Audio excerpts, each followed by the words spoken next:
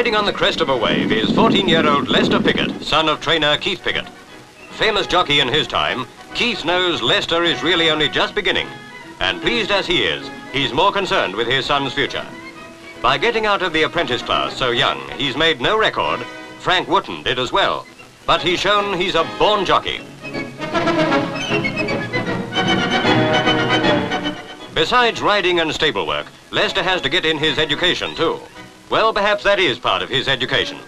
There's a big future ahead of him, though things will be a little harder now he's lost the allowance. Wise home guidance will see he goes the right way.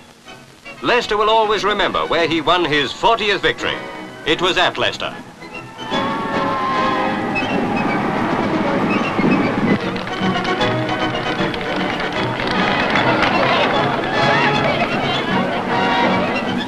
A great day for father and son.